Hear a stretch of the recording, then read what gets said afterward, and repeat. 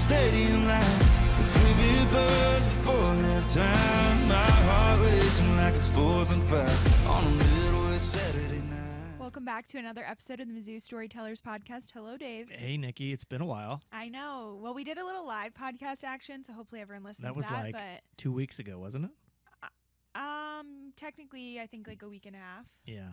So we haven't really been in studio in almost 2 weeks. We haven't like debriefed on the live podcast yet. No, we What'd haven't. you think? I think it was great. It was really cool. It was very windy. It was windy. So there were some unflattering photos of me surfaced, but And that's I okay. made sure to take screenshots and send them to you. Well, and what was interesting is I was trying not to bring attention to the fact that the wind was taking over my life, but yeah, everything went flying at one point. The jerseys were whipping around.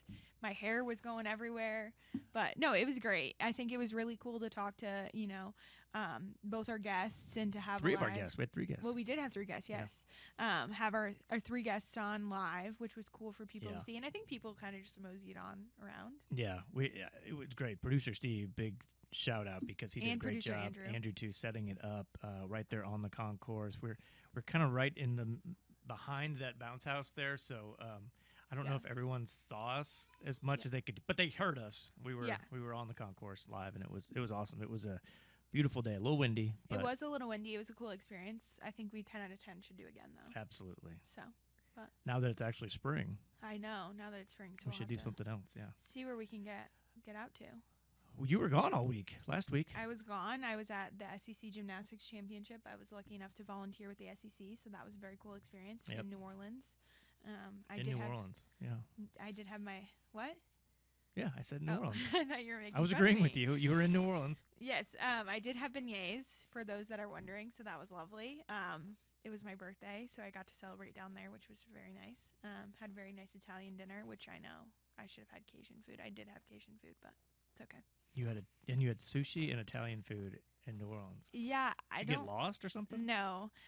I don't love spicy food, and I don't love fish, so I did what I could. I had Cajun chicken pasta the first night, and that was delicious, but that was probably all I needed. Yeah. So. Was it a special birthday dinner then? Yeah, I mean, I went out with the group that I was with, so it was nice. They did a good job of making me feel special. We were working long days. I was in the Smoothie King Center for like 10, 12 hours. So they did a good job of making it an awesome Did the waiter birthday. come over and did they sing to you? No, there was no singing. But I don't love singing, so I don't like singing to me. It's But my grandma, she did sing to me. So my grandma and her partner, every birthday they'll call at early, but they didn't call that early. My mom warned them that I was working, so they called, and then they will sing happy birthday, not hi, hello. It's just go right into happy birthday, and then usually it's just okay, have a great day, and they don't really chat. They just want to sing. No, they just want to sing happy birthday. What was the best birthday present you got, and why was it mine? Well, it was obviously Smoothie King gift card. Yeah. $26 because I turned 26. Yeah. So thoughtful. Yes. So when I was there, this is fabulous for me. We ordered Smoothie King for lunch one day, and so I volunteered to put it on my Smoothie King account because I wanted all the points. So $70 worth of Smoothie King was ordered for a group of people, not just for me. They're welcome. So, no, I didn't use your gift card. That's being saved. But now I have all these points. So imagine all of the smoothie bowls. Wow. So yeah, but it was a great birthday. Did you use your new pens? No, I have them in my office. I don't. So people steal them. So I am very scarce with my pens. Oh, that's nice. Those are nice gifts. And those are my pens from Dave Matter, not for anyone else. So, but how was your week in the office? It was great. Good. It was no, it wasn't great because you weren't there. You know, it was sad. No podcast.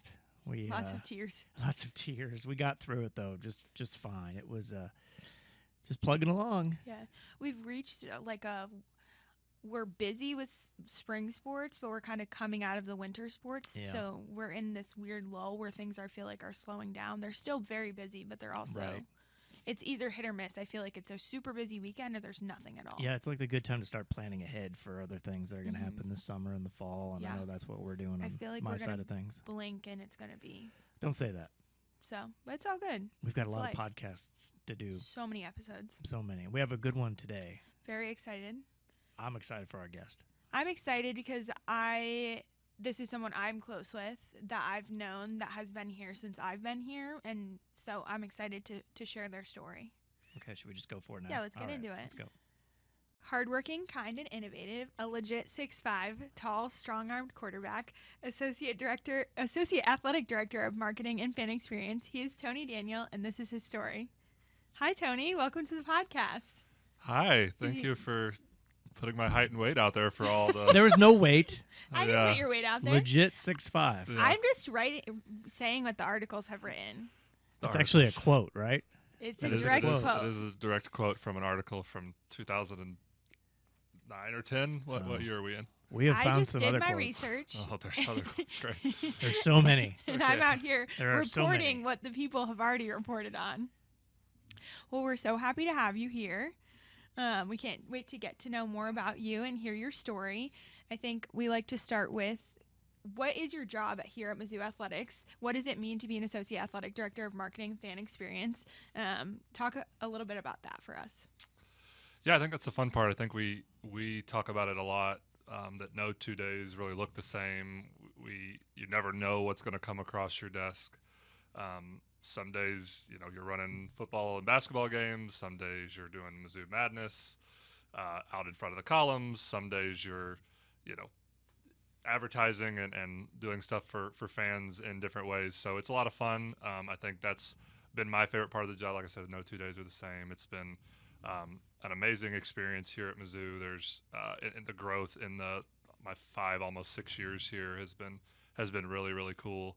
But yeah, the day-to-day is, like I said, you just never really know. It's hard to pinpoint exactly what it would be. But really our goal is to make Mizzou fans happy, to have them enjoy the fan experience as much as possible. Anytime they're in our venue, fans are stepping into our buildings and into our arenas, for the first time sometimes. And that's what we always tell ourselves and our staff to remember. So that's what we pride ourselves on, and giving fans the best experience possible.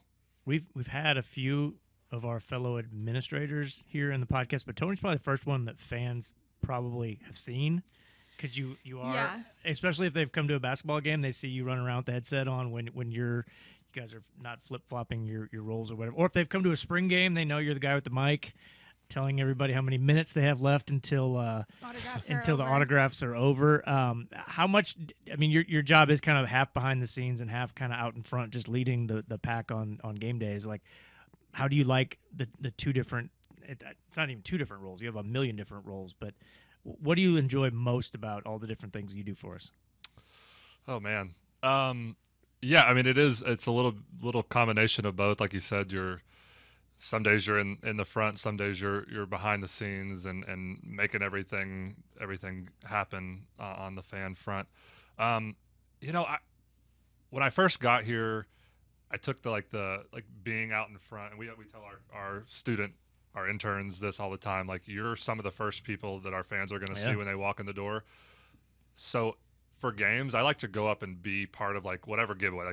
We got lightsabers for basketball. I like going up there and seeing a kid come in and get their lightsaber and turn it on and love that experience. They might be just excited about that as they see, whoever go and make a big dunk or a big play or a big three. So that to me is why we do it. We love supporting our student athletes, but being there for the fan experience and the fan journey is why we do what we do. And I think that's one of my most favorite parts, and that's just one small example of tons. You go out to Mizzou Madness and you see these people walk up and see the atmosphere for the first time. It's really cool and really fun, just to be a part of that and be able to make that stuff happen. Yeah, you also might have a stronger arm than the T-shirt can, and we'll get to that soon enough. T-shirt toss up on his list of things he likes to do. That's a top 5 on the list. Just showing of fun off things. the gun there. Yeah. But I feel like you do it sparingly. You only go out every, you save it for special moments. Yeah, so. Every so often you gotta keep your arm fresh. This episode of Mizzou Storytellers on the Inside Mizzou Athletics podcast is brought to you by Shelter Insurance. Ranked number 1 in customer satisfaction for auto insurance in the Central Region by J.D. Power 5 out of the last 6 years. We're your shield. We're your shelter. Obviously you've been at Mizzou for 6 years, but this is not where you started. So let's go back to Georgia. You grew up there. Talk about what it was like growing up in Georgia.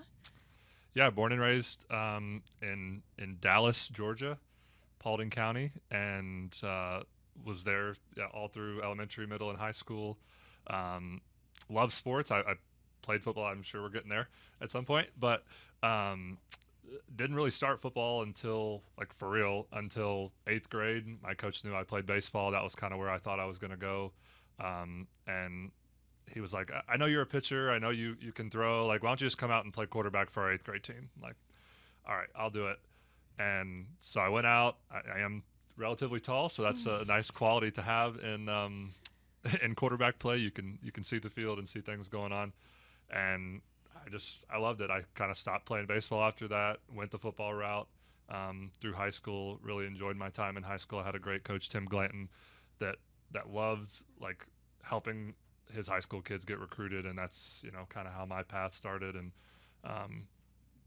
my family and I went on a whirlwind tour to get recruited. As back in those days, there wasn't really, that sounds weird, back in those days, like it was forever ago, but in 2009, 10, and 11, there wasn't, like, social media. You could just send your highlight tape on a CD to coaches, and they had a few online platforms, but that's how it was. And we went around. I went everywhere. My dad and my mom took me everywhere to.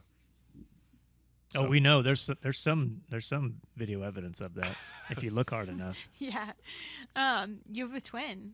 Carly. I have a twin sister. Yes. Yes, who love her. She's fabulous. So, what was it like growing up not only with a sister but a twin? I have a sister, and Dave has a sister, but you have a twin. I feel like it's different when you have a twin. So, talk about your relationship with her and what it was like. Yeah, I love Carly.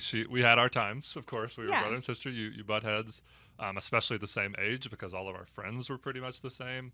And I did things, like, rude things and mean things to her a lot. And but no, we had a great time. You always have somebody to hang out with. You always have somebody to play with. We went to church and to school together growing up. They did separate our classes early on. Yeah. Or pre-K we were together, and then kindergarten they're like, all right, we're going to separate them, let them build their own lives, build their own friends, and then it was all basically the same anyway. So they tried, though. They tried to separate us early on. But yeah, she's great. She works at Disney currently, which is great for our family and our friends, because all of our friends get to use those perks when they go down to Disney. Nice. And she's tour guide Barbie around the Disney parks. So we love it. She's the best. She's awesome. I had to ask about her. So you started in baseball, and then you kind of narrowed down that football was your thing, and you touched on your recruiting. Where did you land school-wise when you were, like, getting down to it? All right, you're a junior, you're a senior, you got to go to all those places, and you've talked about how you really took advantage, and I think that's one thing about you. You take advantage of every experience that I've known you for 3 years now, and, like, every time there's an opportunity, you're going to take advantage of it. And we had talked about during your recruiting, like, you were like, I went everywhere. Like, you were like, yeah. I had the opportunity and I took it, which I think is great. So when you were kind of narrowing down, what was it looking like, and how were you deciding? Because, spoiler, you went to Buffalo, which is very far away from Georgia. Sure. So talk about kind of how you narrowed in on Buffalo as a school and what your mindset was. Yeah. Originally, so they still do this, but you can get, like, as a recruit, you can get tickets to any game. Mm-hmm. So me and my dad took the opportunity just to go to any SEC game that we wanted to. Nice. We lived in Georgia. Playing the system. Nice. Yeah, we just went everywhere. So we did that at first, and we traveled everywhere and went recruiting and did all the things that came with that. But then it started, like, turning into, like, real visits and, like, going to camps. And we ran a weird offense in my high school. I wasn't, like, we ran, like, triple option at times, and that's not what I'm great at. I do run pretty well as a quarterback. Oh, we know. But that's not you let everyone know that too. What I wanted to do necessarily. So I got not overlooked, but, like, people weren't really on my radar at that point. So, like, when I would go to these camps, they're like, oh wait, you, like, throw a little better than we thought, or you're a little more athletic than we thought. So I would go to these camps, and these coaches would see me, and I would have some relationship with them, and then there's the camp, and then there's, like, this secret camp that happens after the camp. So you go to this camp, and then you go to this secret camp where they bring the receivers and the quarterbacks and the running backs that they think they might, like, look at a little heavier offer. Some of these guys probably already had offers, and I was just there as part of that little group. So yeah, we would always go to those. I couldn't even count. Like, we went to 30, 40 camps probably over my junior and senior summers. And then, Buffalo was my first offer. They came in early on my junior year and offered me. It was a great place. Like, those coaches were coming over from the staff at Cincinnati. I got to meet some of the players on, those junior days and recruiting visits. And I was nervous about the cold. I didn't really know what I was getting into with that, and everybody told me, but you still really don't know until you're up there and you're in it. But I just really enjoyed Buffalo. It was down to them, and Troy and Vanderbilt were kind of my last three that were really in the mix. Troy made a lot of sense because it was closer to home, but it just didn't fit. They had hired or recruited another quarterback that was kind of in my class, and so it just didn't work out. And Buffalo worked out, and I wouldn't trade it for anything. It was really, really great outside of the weather and the cold practices and some of the games, but it was a great place, and I really, really grew a lot there in my time. Before you picked Buffalo, Rivals.com story from, June 22nd, 2010. Boy, we're really... I'm 6'5", and I'll sit in the pocket, but I run it now, too. We throw some option in there, and we've got some zone reads, so we run it at our school. That's what's been surprising some people. They don't think that I can, but I'm a little bit more athletic than they think. So just as you Tony said Daniel. right here, it was what you said. Yeah. Way back 14 then. years ago. Were you misquoted, or was that? That was probably a real that quote. Was the pitch. And seriously, that's when we go with these coaches. Like, it was like almost a carbon copy every single time I went to a camp. They're like, "Oh, like, you were a little more athletic than we thought." So, like, that's what they would say. Like, "Oh, watching you on tape, we didn't think you were quite as athletic." I'm like, "Yeah, I'm 6'5" and running triple option underneath center. It's probably not the most athletic looking positions sometimes, but." It was like a carbon copy every single time we went to somewhere. It was like, oh, you can do a little more than we thought, maybe, and so you can come to this little secret thing that we have later on. They're like, hey, come here at this time. Yeah. One of the first things I said to Tony when I met him, because obviously growing up in Connecticut, I know what it's like to live in the cold, and knowing that Tony was from Georgia, I swear one of the first things I was like, so, why did you go to Buffalo from Georgia? Because I went the opposite. I went north to south, and you went south to north. So that was one of the first things I ever asked him. I was like, could you explain your decision-making process there? Not smart on my behalf on the weather front. Yeah. Well, so Dave had put a note in here. The 2011 recruiting class was quite stacked with different people. So especially quarterbacks. You had Manziel, Dak Prescott, Bridgewater, Mariota, and obviously the most important to you. But did you ever cross paths at any of those? Like, anything? Did you see them? Like, any of that? You cross paths with those guys that I went to the Elite 11 quarterback camp. A number of those guys were there.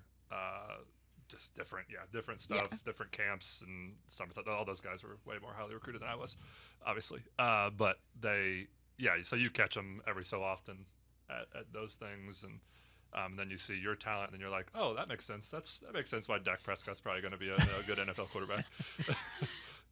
Give yourself more credit. What about just the experience at Buffalo? I mean, you stayed the whole time. You didn't transfer. I mean, and you did 5. You redshirted, and then you did year 4, and so you stuck around an extra half a semester technically. Yeah. What was that experience like? I mean, you played some. You weren't a starter, but you saw the field, and you must have enjoyed the experience. If you most time backup quarterbacks don't stick around. They usually go somewhere where they can play more. But you clearly were happy with the experience. I would assume. Yeah, no doubt. Yeah, it was like I said, it was a great place. Really enjoyed my time there, and made some of my best friends in life. Yeah. Still talk to all those guys to this day. And I think, the portal obviously wasn't a thing back then. We were actually excited about getting the cost of attendance stuff going on, in 2013, 14, 15, right in there. Got our severance check from the NCAA for the video game, that kind of thing. But it was a great experience. I think actually in my first year there, I went in and a little bit surprised that group, how athletic I was. And I keep hearing the same things over and over again. I'm like, well, that sounds good. I appreciate that. I see where I kind of am in terms of on the depth chart, especially early on. I was like, okay, I see where I am. What can I do? Can I move to receiver? Can I play tight end? Does quarterback still make sense for you all? And they wanted me to stay at quarterback, and that's where I stuck for a while, the whole time. And and yeah, so I think that's was part of my journey. But again, I was going to school. I loved where I was. I loved the people that I was able to be around. Like made family there that are going to be at my wedding. Like that's what was important. And I didn't know if moving was the right choice for me, even if there was options for that. My high school coach went into college and he was trying to get me to come home and stuff, but it just didn't make a lot of sense for me at that point. Especially, with how things are now, it might have looked different, but but it was a great experience overall. This episode of Mizzou Storytellers on the Inside Mizzou Athletics podcast is brought to you by Sophia's and Addison's Restaurants. Sophia's and Addison's Restaurants are great local spots to visit before or after all Mizzou home games. Addison's has 2 locations in Southwest and downtown Columbia and features over 20 beers on tap, including local brewers and, of course, their famous Nachos Bianco. So remember, before or after the game, stop by Addison's. Your first career completion came from a botched field goal snap. And then my first? Yeah, that's what the website says. Probably. And you also drew a roughing the passer penalty, which set up the touchdown drive. So talk to us about that experience that you went through. And did you think that'd be your first career completion? And what happened? Yeah, so as a backup, you stand on the sideline in Buffalo in 30-degree weather, and you freeze your butt off the whole time. And so my hands are freezing, but I'm also the holder for that year because I had good hands, and that was my spot my role at that time. So we go out there. It was, I think actually in the interview, don't go back and look at this. I think in the interview I said that the snap was low, and that was a complete lie because I went back and watched it later, and it was a perfect snap, and I just dropped it. So I dropped the snap. I roll out one way. That's a disaster. I go the wrong way that I'm not supposed to ever go. You're supposed to go the opposite way. So I go the wrong way, and then I turn back around. I stiff arm this guy, turn back around and go the other way, and our blocking tight end was just out there, and I lob up probably the worst pass I've ever thrown in my life. I probably would have thrown it better left-handed, honestly. He caught it, and the guy just drilled me underneath the chin. The little thing that holds your lip on your teeth there got ripped off. My chin strap went up and pushed my face mask up into my mouth. So there was blood involved. Lots of blood involved, but we got the first down, went down and got the touchdown to tie, I think, the game at that point. And then we later on came back. And so that's the best part of the story is that we had to come back for the game-winning field goal from even further. And I was like, oh, great, I'm going to have to hold this again. But we did fine and made the – They didn't replace you? You got to remain? I got to go right back out there 2 drives later, and we did our thing. That's and toughness. Made the field goal, yeah, exactly. That's right. I didn't know there was blood involved. That was not reported. The blood was involved, yeah. You had a really famous teammate, Khalil Mack, was on those teams, potential Pro Football Hall of Famer one day. How many times did he tackle you in practice? Oh God, early on a lot. When I was in scout teams, so in the MAC, I don't know if the listeners remember Jordan Lynch days. Oh yeah, yeah. He was at Northern Illinois. They had really great teams.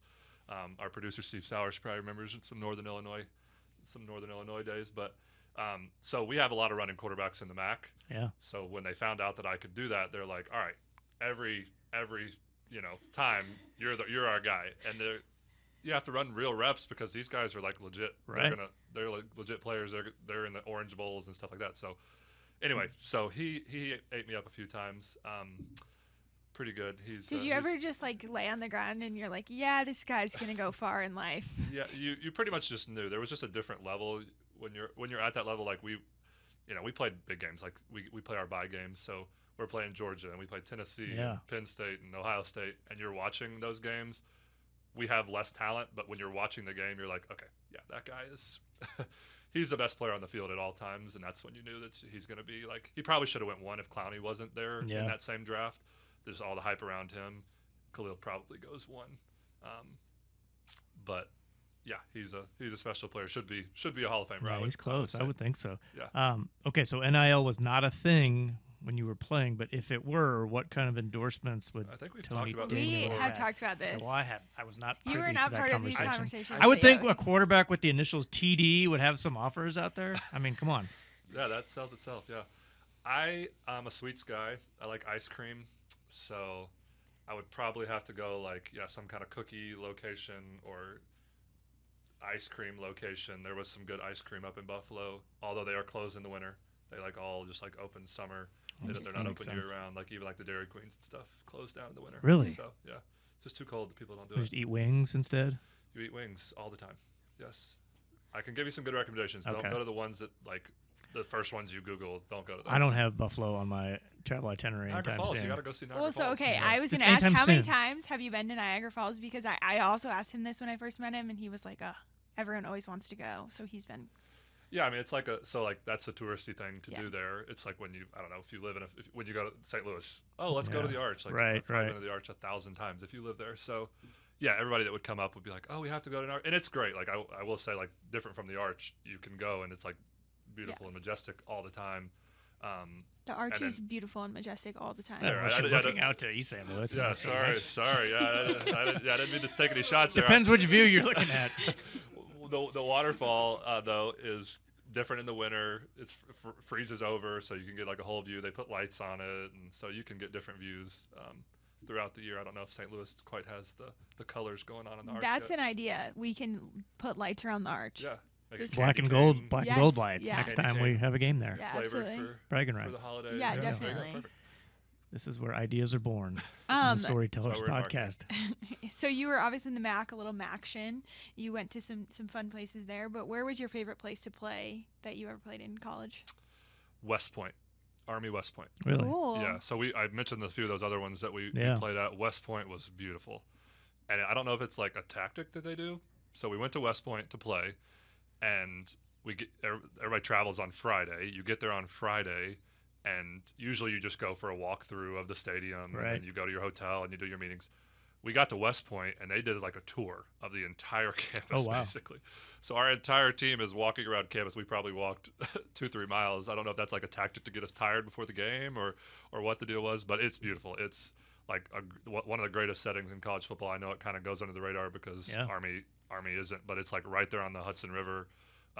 Just a beautiful location, and they had great fans. Like obviously all their cadets come Yeah. out, and they're like right behind your bench. So that was like one of the most fun environments because they just scream and yell and all that stuff right behind your bench. And that's not really allowed, I don't think, in other places. Typically you can't really have the student section behind the visiting team bench. But yeah, really, really cool place. And like I said, we played Ohio State and Penn State and Tennessee and Georgia. But What is it, Tuesday nights that the MAC does? Tuesday and Wednesday night action, yeah. I think they get a little Thursday in there now too, maybe. Yeah, so But- you just love a little Tuesday night football game. Oh yeah, love a little Tuesday night action. How was your bowl game in Idaho? Yeah, they were like, all right, Buffalo, they're already in the cold. Let's just send them to Idaho. They'll be fine. You can't go to like Hawaii or Well, it was worse Vegas. because we thought we were like, all right, we're setting ourselves up here for like Boca Raton Bowl Right. or like the Popeyes Bowl, the Popeyes Bahamas Bowl was Right. like I think just coming into play. So we're like, all right, we're in a good spot here. We just lost the MAC lost opportunity to go to the MAC championship game in our last game. So we're like, all right, we're still in a good spot. So I think in all of our minds we were like, all right, we're going to Florida or we're going to the Bahamas or at least Birmingham, like getting out of here. At least Birmingham. And then we went to Boise. I will say, Boise, the bowl game was phenomenal. Like those people love it up there. They love having that bowl game. They were great hosts. It snowed like 3 of the 5, Yeah. 6 days that we were there, so we were riding home.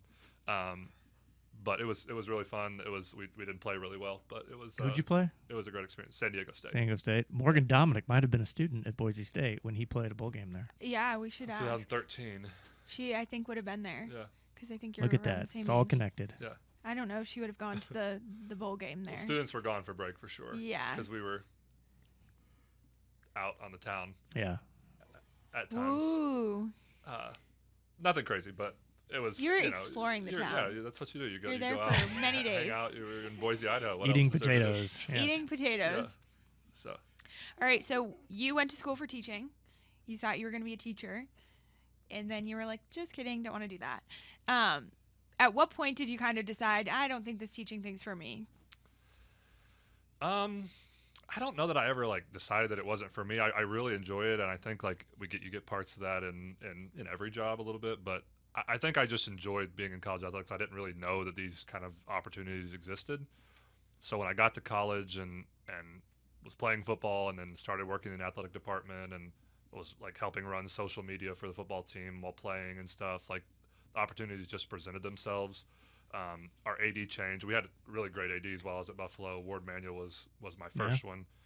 He went to UConn and then over to Michigan after that, obviously, and then Danny White came in after that, and he was there for the duration of my time.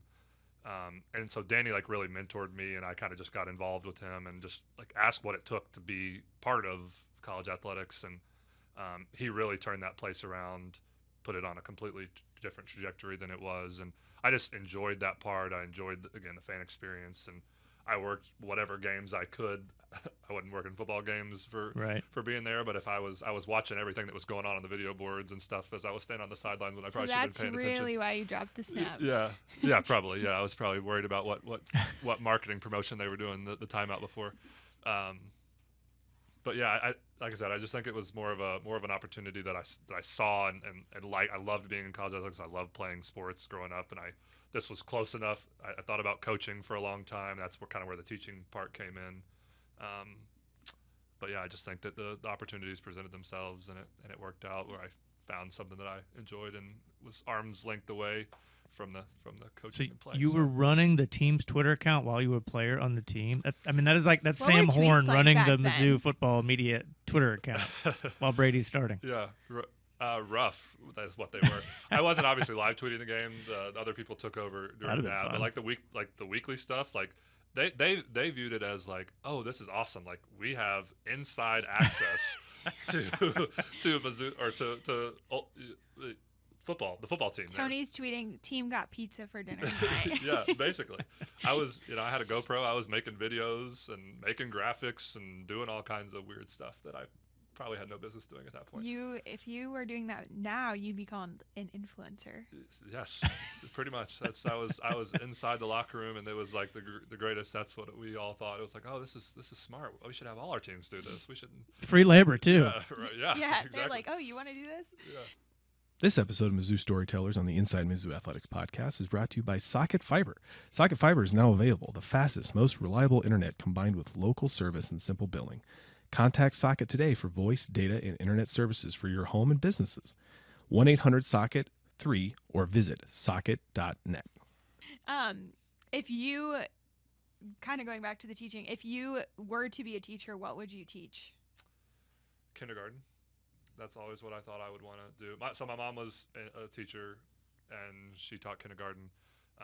So I just always thought I wanted to do that. I always helped, like when I was in middle school and high school, I would come back and help like her class and do that kind of stuff. I don't know. I just enjoyed that age. When I was at Buffalo, I was like in the daycare because I was still on that track. So I helped in the daycare area and all that. I just really enjoyed that and loved it. Okay, Well, so now he's in charge of the marketing intern, so it's pretty much the same thing. It's basically like much. kindergarten Yeah. some days. Okay, so for whatever reason, this is totally Dave's going to be really lost. For whatever reason, when you said when I was younger, it made me think of your javelin story. How you Yeah. So please ask Dave if he thinks this is normal. It's not normal. I already know that. But Dave, Yes. do you know This is so off script, but this is very off script. On power lines, I don't even know what the script is, but it's definitely off script. I can already tell. On power lines, you know how they have those anchor lines? Do you know what I'm talking about? And they put those yellow vaguely. casings or orange casings over them Yes. so that people don't hit them. Right. Okay, well, I used to lay on my back and throw them in the air because they're not connected, like the yellow parts, Oh yeah. and slide them up that. Sure. So I put that on Twitter one day, and Nikki thought that was the weirdest thing. Some people, there was like 2 people that had done that as well in he their was life. like, "Oh, it's like throwing a javelin." I'm It's like throwing a javelin. You sit on your back and you just launch it. Was it like exercise? No, you just, I don't know. I was a weird kid. Oh, this was as a child. Yeah. Yes. Oh, I thought you meant like in your 20s. I mean, it's still fun. I would probably do it. Producer Steve has a comment, but he doesn't have a head. It's on the telephone wire? Yes. Like the yellow covers? The yellow covers on the like at an telephone angle, wire. and you can just, Just like come back? you just sit there and throw Your it all day long. hometown sounds really exciting. I have a Star Wars reference for that after the show. That's the sound of the lightsaber. Somebody hitting that with a metal thing. Oh, interesting. We But are- you also used to do like leaf. Didn't you do something with leaves as well? Leaf mazes. You We are can't off- have we are anything in off the confidence rails. anymore. This is insane. Oh, just Yes. wait. Oh, it gets worse. No. No, it doesn't get worse. Um, Better. So when I was a weird kid, after I got done, you were weird. You were after just I got a done kid. throwing the javelin in the front yard, I would go to the backyard, and we had all kinds of trees in the back, and I would rake leave paths for my friends and family to come and walk around, and we would have like directional signage for each way. And wow, this has just turned into more free labor. It sounds like. Yeah, my mom loved it. Actually, it was not good because it would make the house. I think it's a twin thing. I have twins, and they're weird, and they do weird things. I don't think Tony's weird. I knew when we were doing this. As she brings up another strange what else habit of your childhood. I say in confidence? Nothing is. You said it to a group of people, just not for the podcast. But then I had to bring it up. All right. Okay. Going back to the actual script, you go to Ole Miss to be a GA. So what was that opportunity? You've decided I want to work in sports. You've done social media. You're done being a student athlete. You get the Ole Miss GA position. What was your time like there, and what did you learn, and how did it kind of shape your? Yeah, as you do, you email when you're an intern. You start emailing just thousands of people. I probably sent 400 emails. Luckily, producer Steve and the Ole Miss crew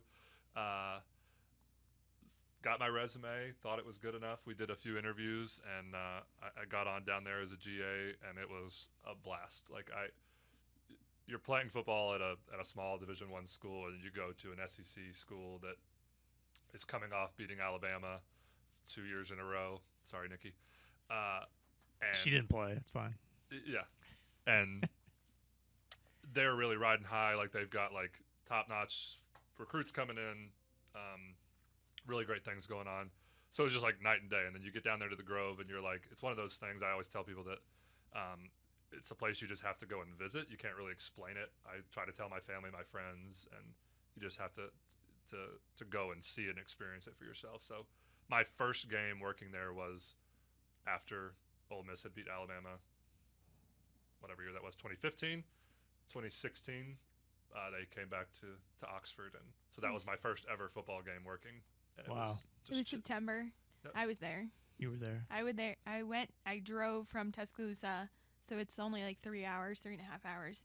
So I got up, drove on Saturday morning, was on the Grove, hanging out with friends, and then the game started. Actually, we left and drove back, but so I really was only there for a few hours. But yeah, I was at Alabama won that day, but it was a good time. And like I said, my experience was great there.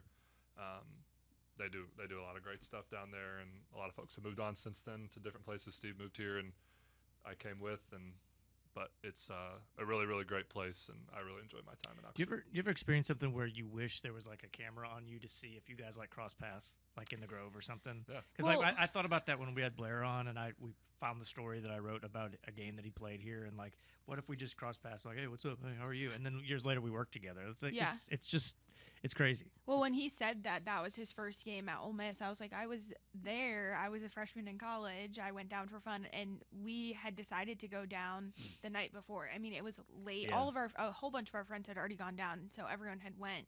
And my closest friend at the time said, "Oh, should we go?" She's like, "I know someone who would drive us there." And so we just got up at 6 a.m. and went. But we had decided the night before. It was a really whim decision. And then Tony's like, that's my first game. They're on the Grove. They're on the Grove, and Nikki's like, I think that's the former Buffalo quarterback. That's going to be my boss. She probably saw me holding a Twitter mirror. Do you know what those are? Anybody know what that is? No. I don't know. It was like basically an iPad that they Steve knows. Oh, okay. So SEC Nation was there because it was the biggest game of the week. And they put me in charge of the Twitter mirror, which was just basically an iPad in this blue case that had looked like a mirror. And so you walk around and you like basically get selfies on that. So I was just doing social media. That was kind of my duty for that particular portion. So you probably saw me in the Grove walking around with this. What if he did a selfie with you and your friends? Yeah, maybe. Tim Tebow was not happy when I walked up to him. He was very upset. Did you show him the javelin trick? I was like, I did not.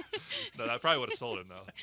He was not happy that I had that Twitter mirror. He was like, just looking at me. He was not. Why? I don't know. I think he was just trying to get in the groove, and I was interrupting his. You're like, selfie, and he was like, no selfies. I have a much better Tim Tebow story when he came here for SEC Nation, but that's for a different podcast. You went to UCF for a quick minute, and then you did come with producer Steve here. You were in Orlando for a hot second. Did you love the weather in Orlando? Much better. Much better than. It was very hot, but it was great. I would run around and fill up water monsters. Oh yeah. Anybody on the interwebs knows what that is. So anytime you ask for that one. Water monsters, Tony Daniel has got you because he is used to that. Yeah, that's what I ran around and did at UCF for my cup of coffee. What is that? I have no idea what you're talking about. A water monster? You know those giant blue jugs that you see around Furrow Field? Have you ever seen those? For like, what's the purpose? It's for Water. hot days and for fans. for fans. Oh, yeah. okay, sure. Those giant blue. They look like I didn't know they had a giant name. blue water Yeah. coolers. Yeah. Okay. Yeah, in Orlando, that water goes very quickly. Oh, I imagine. Yeah. Yeah. So. Well, and then producer Steve calls and you come to Mizzou. You came in October, I believe. Mm-hmm. So you came in the middle of football season. And What year is this? 2018. 2018. Okay. It was actually cold your first football game because you said I need a jacket or. Yeah, I told Steve, I'm like, I just came from Orlando. I don't have any clothing, so I can't work this game unless I have a jacket. So can you help me? Him saying that, I was like, that's such a move to make. You're one day into the office and you look at your new boss and you go, I can't work unless you get me a jacket. I think he probably called Mike Karowski that day and hooked me up with a nice Mizzou. Yes, which you still have. His first night in town was house decks. House decks was my Did first you night. go? Yes, we rode bird scooters over there. You Steve and I. did. Yeah. Wow. Bird scooters. We went through the town. I wish there was a picture. Yeah, it might be. I don't know. Well, must not be very good at research. Yeah, no, I guess not. What a night though. House decks is so important. And so now you've been here for 5.5 years, and you've kind of moved through the ranks, and you've learned so much. What's your favorite memory from your time here? It's a good question. I hate to go like recency bias, but the Mevis kick, like, I know everybody says that like turn the season, but it really felt like we didn't, like, everybody was really unsure of where it was going to go, and it just propelled. And I think on our side, like, when things are going well on the marketing side, everybody enjoys the music a little more when you're winning. We sold a few more tickets. You sell a few more tickets. You sell out 5 straight games, and it's a lot of fun. So I think that one, I don't know, it was just fun for us because we've been around for a little while. I haven't been here as long as all these Mizzou fans and Dave maybe, but it was just fun. It like felt like that kind of like solidified that this thing was going to go really well this year and give us a lot of fun. Had you seen a field rush at Mizzou? No. Had you seen one at Ole Miss? No. So that was your first? Yeah. Yeah. So like just like the whole day kind of played into itself, and I think that was K-State's like a good. Yeah, it was like they're close. It was a good crowd. Yeah. The K-State fans are really getting after us like all day, like, because we obviously go around and set up all the tailgating stuff pregame. Oh yeah. So all those K-State fans were really getting after us all day long. So it was fun. Yeah, you didn't lose your hearing. I screamed quite loud. Yeah. Well, maybe we can put that in the podcast. You can put Randy's video in the podcast. There's a video. If you look on our PAs, if you look back, you can hear. I don't remember screaming. I just remember. At the field goal? Yeah. Yes, very loudly. I screamed so loud. We all kind of were. We all cheered, but I screamed this very high-pitched scream. But no, that's a great video. We were all very excited. I'm glad Randy captured that. I would agree. I think that was season 3, so it was really exciting. At home, again, my first field rush. Yeah. It was just a cool moment, historic. Yeah.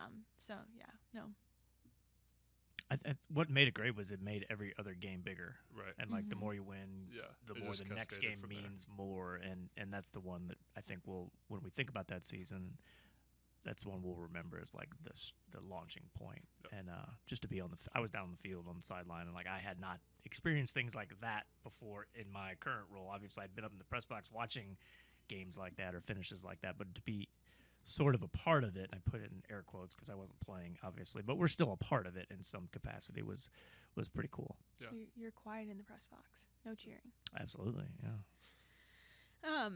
You're kind of the king of side hustles. I feel like you are like really great at the side hustle. So one thing that you did at one point is you had a little bit of an acting hustle going on. So I did not know this. Dave didn't know this. This is all news to me. So tell us about your time as an actor.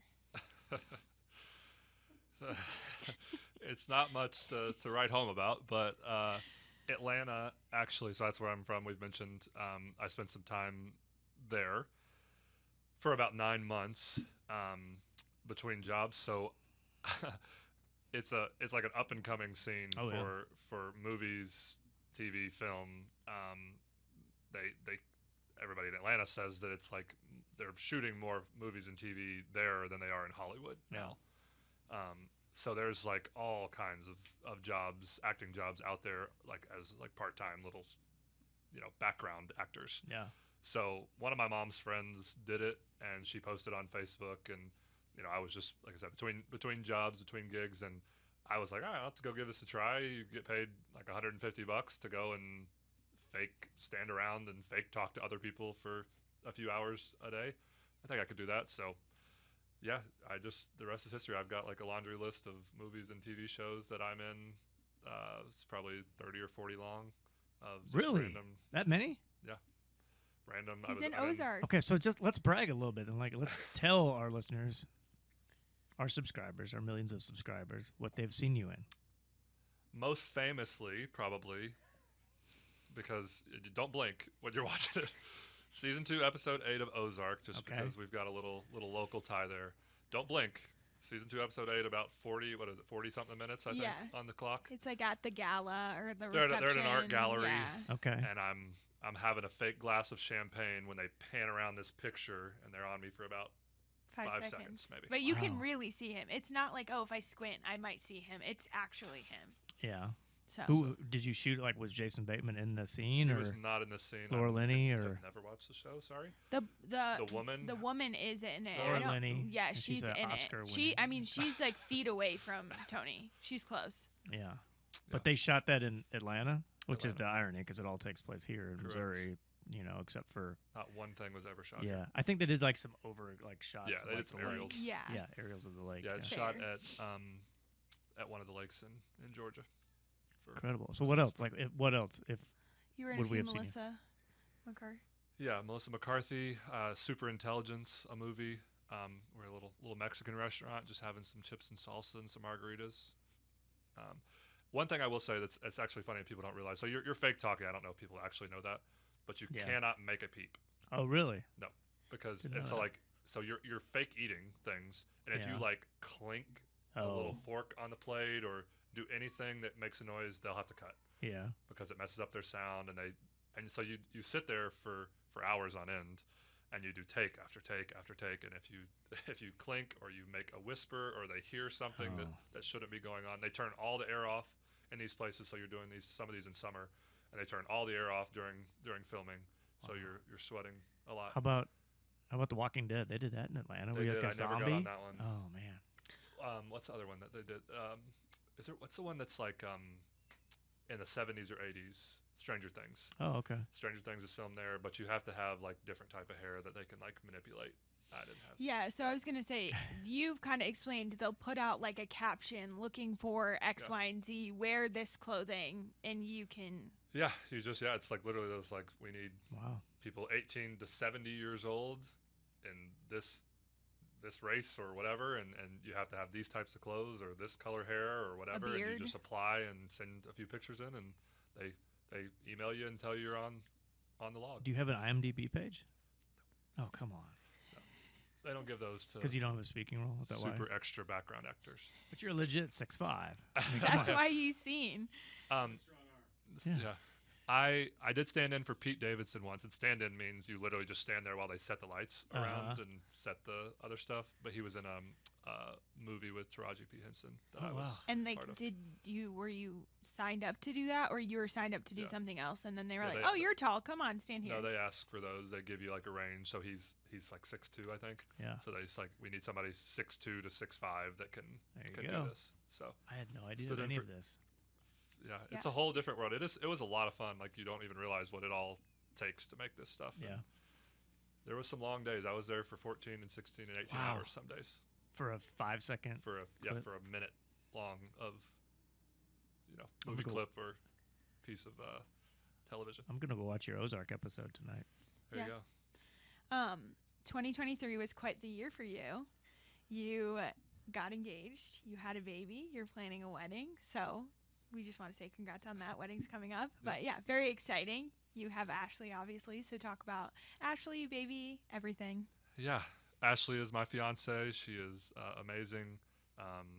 We met here on one of the dating apps, and like we were just really intentional. I think that was the fun part. So I don't know if this is like a dating segment, but you know, there's one every episode. Yeah, perfect. You know, it was just great, and she's phenomenal. She's like the most caring, charismatic person in the world. And we have a beautiful son, Jace. He's almost 10 months now, growing like crazy. It's been flying by. I can't wait to get him out to all the sporting events. He's seen his fair share. He rushed the field on Mevis's kick. You know, he's been down there for that.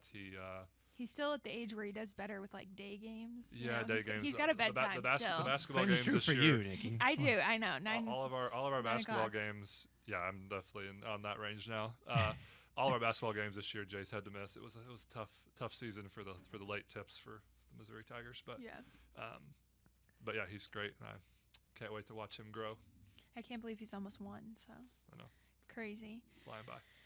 Well, all right, let's go with your rapid fire segment okay, here. we do rapid fire. Obviously, Dave always makes fun It's of me not 'cause always I don't rapid. always make it rapid, but hopefully it'll be rapid. So 5 questions, and let's start with your favorite place to eat in town.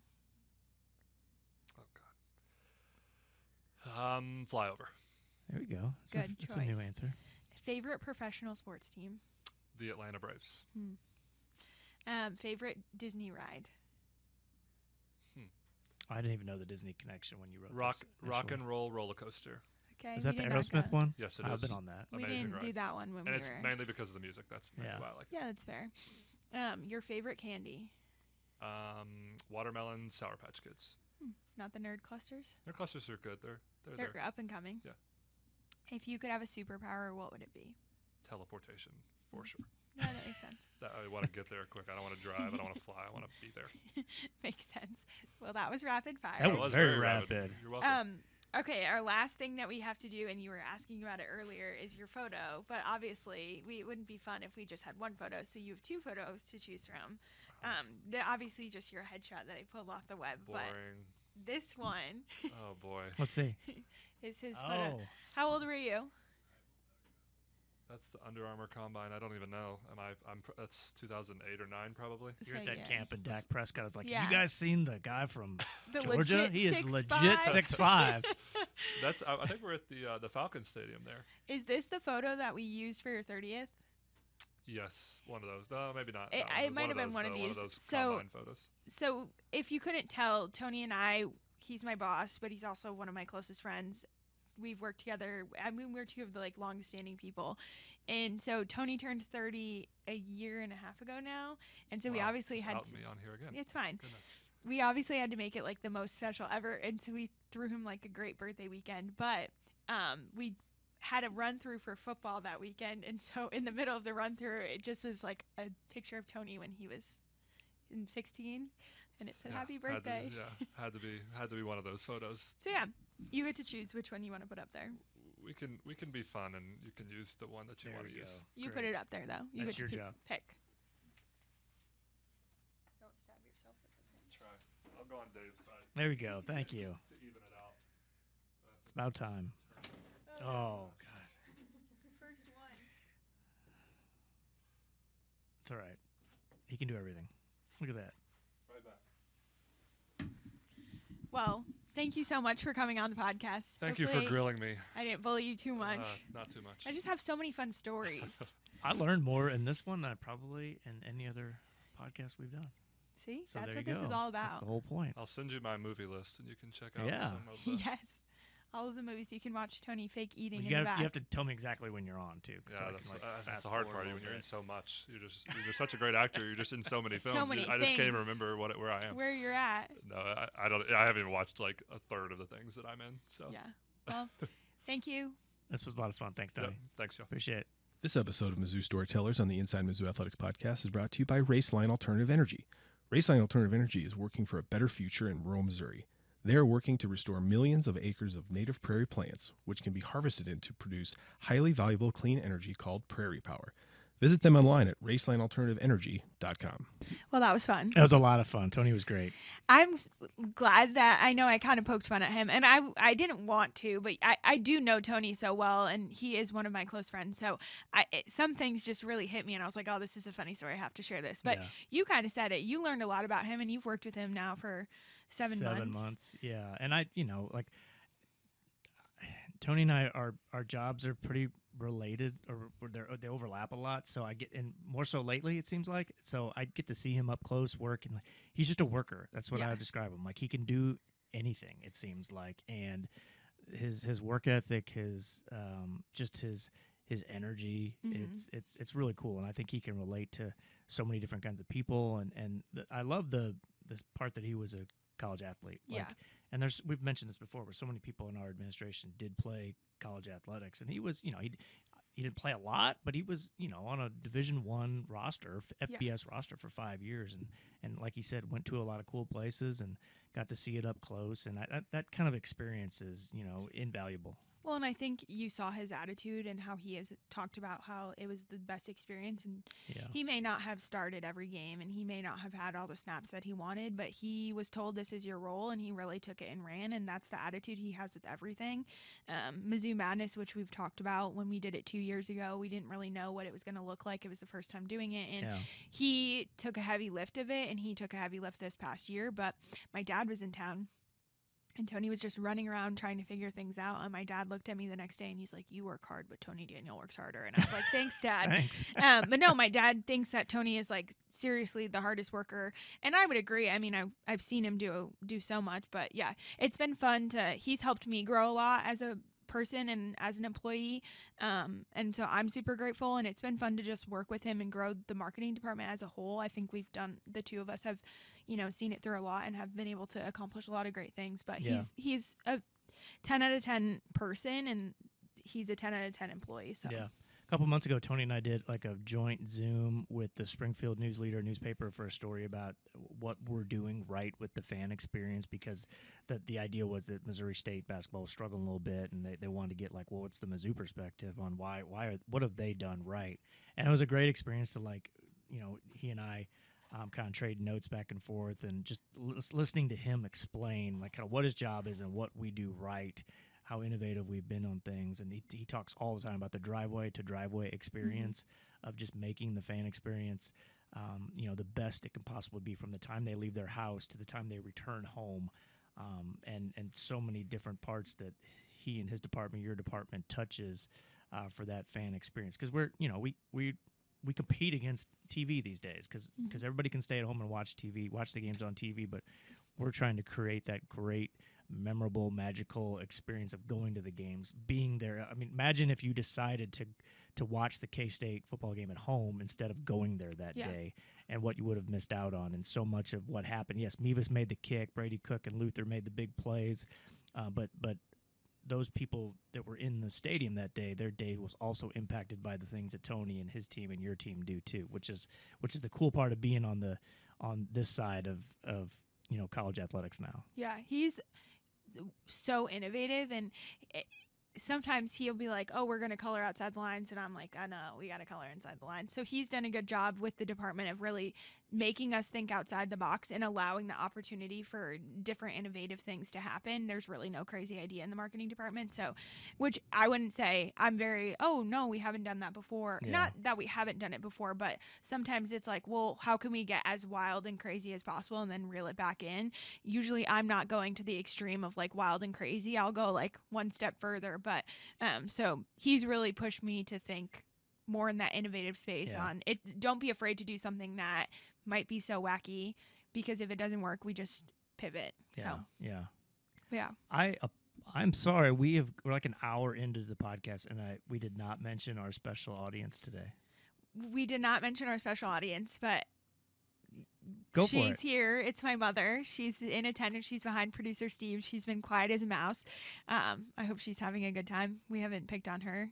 She's here in attendance. So, Tracy, you still have to listen to the podcast though, or even watch it online, because we need the page views and we need the downloads. So this doesn't really count. I listen to podcasts every week. I search my she my gets Spotify on me each week, waiting for it to come out anxiously. She'll text me and be like, "Where's the podcast?" I'm like, "It came out." She says, "I can't find it." That's on you. That's your searching being bad, not mine. Yeah. Well, we're happy you're here. Thank you. Do you have anything that you would like to share about me that would give Dave a very nice laugh, or the audience? Maybe just know that I will be cooking you dinner later today. How much time do we have? No, I won't embarrass you. I'll just tell you that, it's been a really cool experience to watch you on your podcast and see how you've grown and to see how you interact with Dave Manor.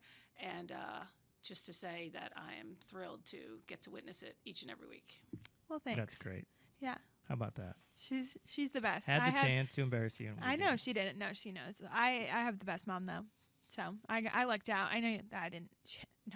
I didn't choose her. She didn't choose me, but it works out in my favor. Dave, what else do we have? Well, you dropped a huge bomb on us before recording this. You were a model back in the day. Yes. I thought of it when Tony was talking say, about his acting. You career. can't just say, "Oh, I was a model." It's a child model. Okay.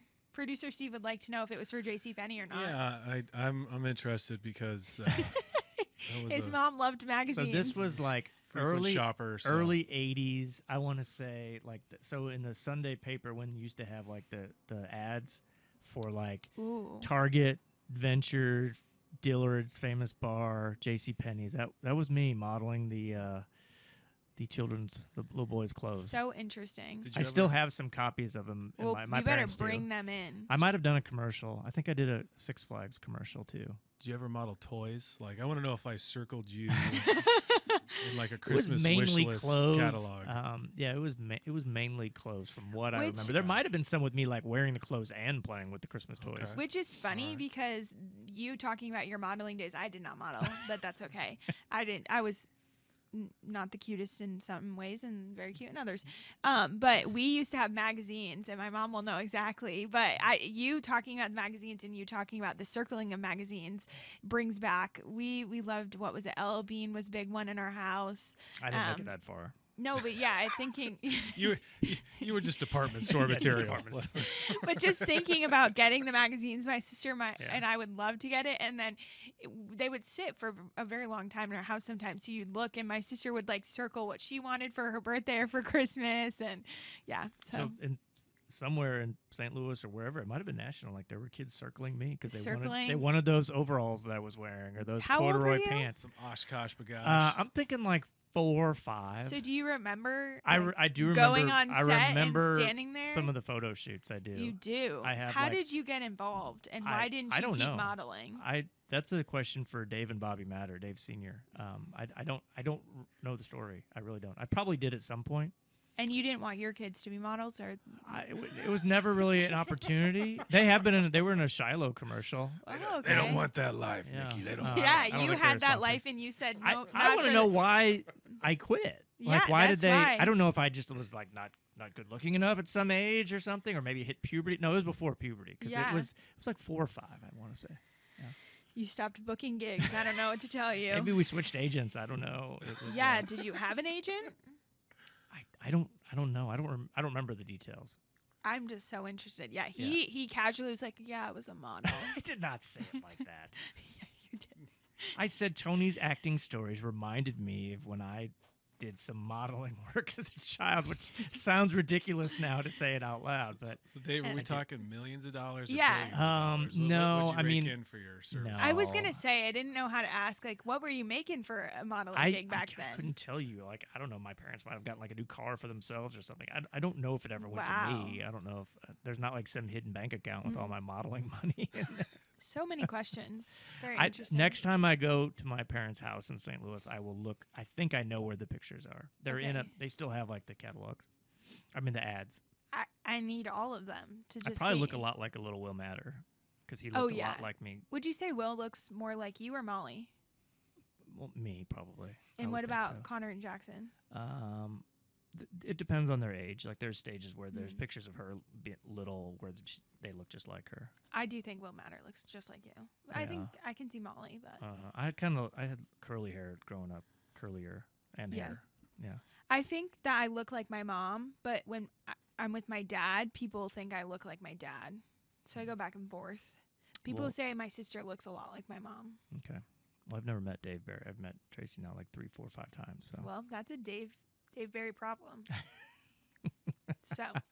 The power rankings. We've discussed that before. We have discussed that. My father hasn't brought it up, but my mother is happy that she's rising. Well, all right. We're keeping score. We have some questions this week. We do have some questions this week.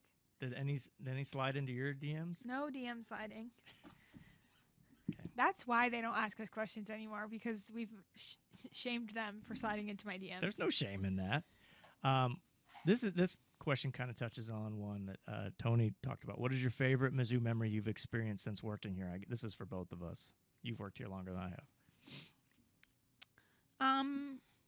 K-State cake was really, really awesome. I thought you were going to say like every episode of this podcast. Yeah, well, duh. No, the K-State cake was cool. I think there were a lot of moments last year during basketball that were fun. Just like the sellouts and the energy, crowd. Gymnastics this year when they hosted, I believe it was the LSU meet. Yeah, I haven't seen Hearns rock like that. That was really awesome to see. Yeah. They had an incredible meet and they did well and the fans were really involved. So that was super fun. I do think the K-State kick, it just was something I hadn't experienced before, a field rush. That energy, you knew it was early in the season and the momentum, again, just as Tony touched on. But I think it was just a cool, you're not going to see that again. Right. It's just not going to happen that way. And so I think that was fun to experience. Yeah, the Cotton Bowl was really cool. At the end of the game, I was down on the field, and I remember, like, crowd going nuts.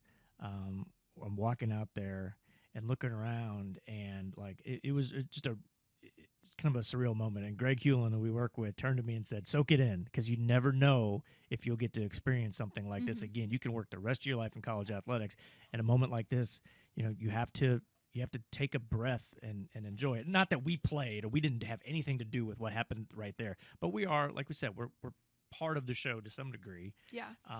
And we're there and we're repping the university and the department. And he said, enjoy this, because you just never know when if you'll get to experience something like this again. It's just really easy to get into, like, this is my daily life. And what I like about my job is that some days I'm in the office, and then some days I'm at a game, and some days I'm at a conference event or whatever it is.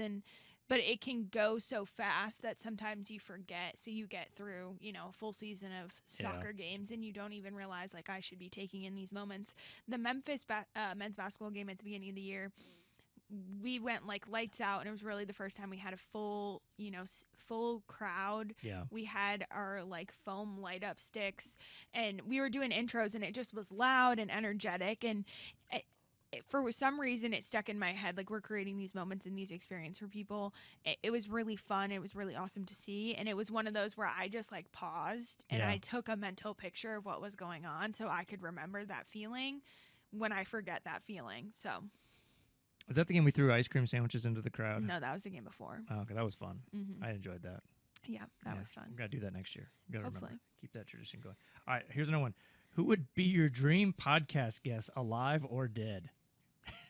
I mean, the dead person would be alive, presumably, during the podcast. Is it just Mizzou? I think just Mizzou. That's how I'm reading it. Otherwise, I mean, yeah, we could think of anybody. I think back like a long time ago for like people that, I've never met and only read about in history, like a Don Farrow, who, of course, the field is named after, who was the AD here for long, like practically like a generation. Head coach Dan Devine, who I did meet a couple times when he was at the end of his life. Historic coach here, iconic coach. I think Norm Stewart would be great, like in his peak. He'd be great for a podcast. He should have, if podcasts were around when he was coaching here, he should have had a weekly one, because it would have been entertaining. He had a TV show, but the podcast would have been great for Norm. Yeah. I think the first person that came to mind was Kobe Brown. I think because I was here, obviously, and just to talk about his experience would be cool. I know you named some different people. I don't know. I'd have to think on that one. How about Eli Drinkwitz? It would be great to have him as a podcast guest. Yeah, he would also be great. Yeah. If he's listening, if anybody over in football's listening, it'd be great to have him here. Subtle? Not so much. All right, here's another one. What concert would you love to see at Mizzou Arena? Now, have you ever seen a concert at Mizzou Arena? I've seen two. Who have you seen? I saw, oh my gosh. Was Chris Stapleton here when you? No. Okay, I saw Chris Stapleton here. We had Thomas Rhett last year, and we had Jason Aldean. Okay. So I've seen both, which they were great. It was Chris fun. Stapleton was great. Both were good. Jason Aldean was good. I love Thomas Rhett, so I knew every word. Do you know who opened Mizzou Arena? Who the first concert here was? No idea. Producer Steve, do you know? Yes. Are you gonna give an answer? He has a few famous songs. One of them starts with Rocket. Elton John. Elton John. Wow. Did you go? I did not go. No. Tickets too expensive? No, it just wasn't really like, what was it, 2005? It just wasn't really my lane right then. But Hearn Center, so my wife Molly, who you know, she in her 20s, when she was in college, she worked at the Hearn Center not so much in the ticket office, but more like the business office. But we had a lot of concerts here back then, and her job was to be a runner for the artists. So she would have to like go to the grocery store to get their food that they would have on their list. Our interns do that now. Yes. So she had to get stuff for the Red Hot Chili Peppers. Cool. Foo Fighters. She had to fold their laundry. We still make fun of like the fact that she has folded laundry for very famous people. Yeah, that's cool. We had when they do concerts and they ask for volunteers. A few of our marketing interns have done that, and one of our interns was like, "I'm going to the grocery store for Thomas Rhett." So. Nelly did a show here. Cool. Yeah, and I remember. What concert would you like to see? Okay, what would I like to see? Well, I mean, obviously my answer is Bruce Springsteen. I don't know, if that would ever happen. I don't know if our market's big enough for Bruce. I'd love to see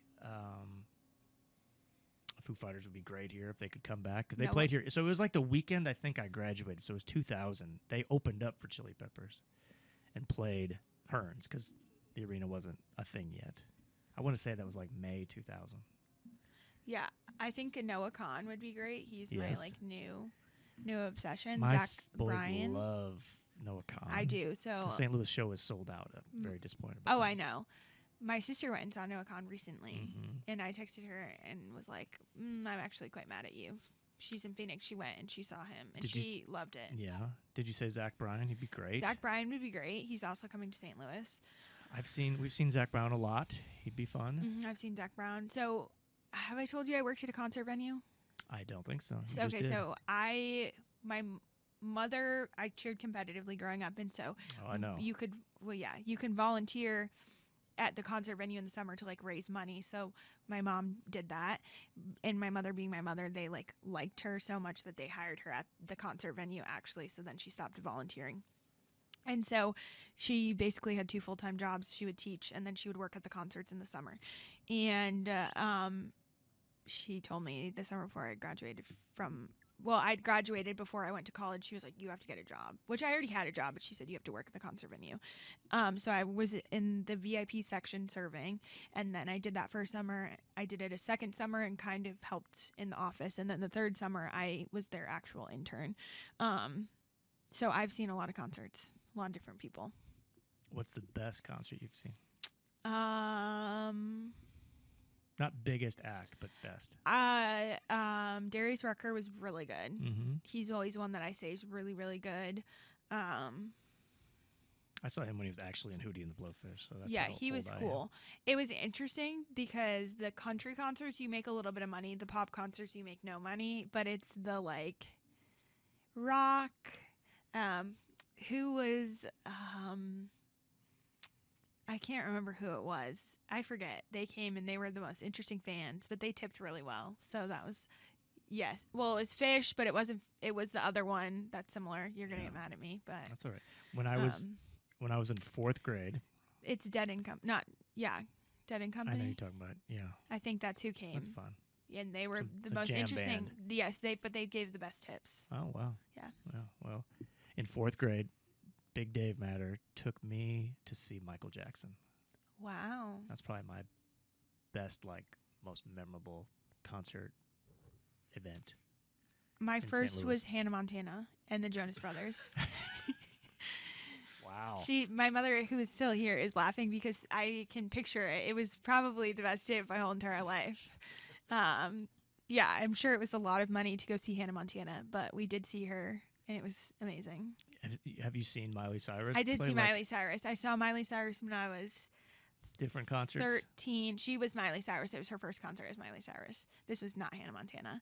But yeah, I saw Hannah Montana, so I was cool. Very nice. Yeah, there's no age gap here at all. We're great. No, yeah. But okay, concerts, yeah. I think there would be a lot of cool concerts to come here. Okay, well, Michael Jackson can't play here, but we can maybe find some of those others. Hannah Montana probably won't play here. Miley Cyrus, though, would be great. Yeah. So. How about our guy? He could play here. Oh, yeah. Our intro. Yeah, we could have him. That'd be awesome. He could come. Yeah. His new album's out. Have you listened to it? I haven't, but I've listened to a few of his songs. Yeah. So, Roman Alexander. We got to get him on eventually. He could be a podcast guest for us. Yeah, he'd be great. I stood next to him at the sideline for a game, a football game in the fall. K-State, I think. And I did not realize it was him till later. Yeah. So. Yeah. He wasn't singing, so I didn't recognize his voice. Well, that happens. No. Do we have anything else to talk about? No, I think we're good. I think we've covered it all. Producer Steve is giving us the wrap it up sign. Yeah, you guys about to go over your grocery shopping list here. Okay. All right. Okay. We'll save some of these questions for next time. Everybody has a beautiful story to tell as long as you're willing to ask the right questions. I'm Nikki Berry. I'm Dave Matter. Have a great day. See you next week.